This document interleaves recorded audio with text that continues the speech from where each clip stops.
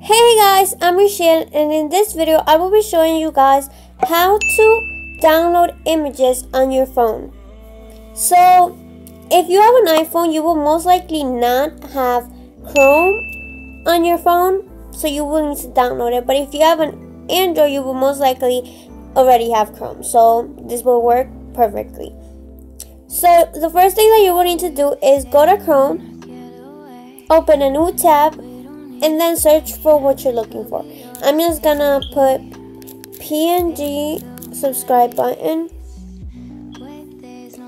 Then go to images, and I'm just gonna select this picture down here.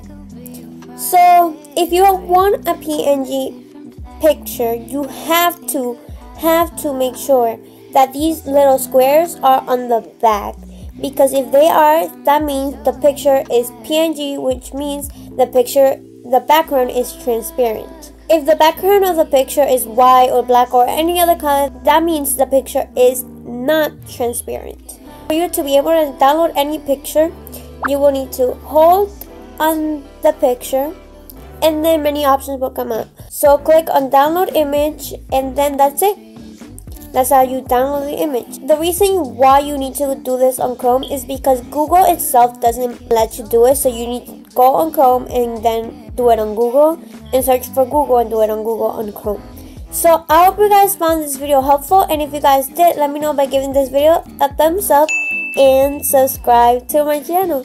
Also, add me on my social media, those will be linked down in the description box. So yeah, I hope you guys have a nice day.